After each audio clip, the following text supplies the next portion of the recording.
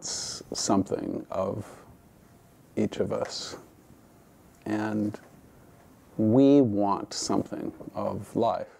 We can try to know what our purpose is in a nice, neat package. And there's a deeper, unique reason that each of us is here. And yet, that reason isn't a single thing. You're not going to fulfill your total soul purpose.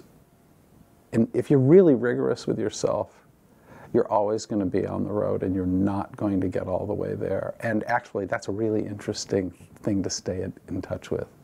And the ways that it humbles you and the ways that it creates an opening for possibility are really rich. For me, purpose is an ongoing revelation. My relationship to my purpose has always been like a relationship to a deep question.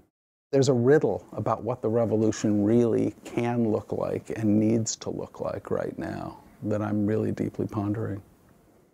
I needed to start the revolution inside my being, and I got into spiritual life.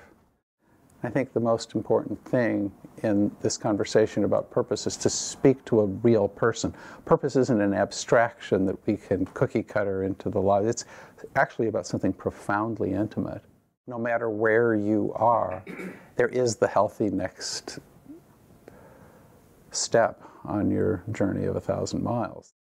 There's a yoga of inquiry. And I'm interested to call people into that inquiry.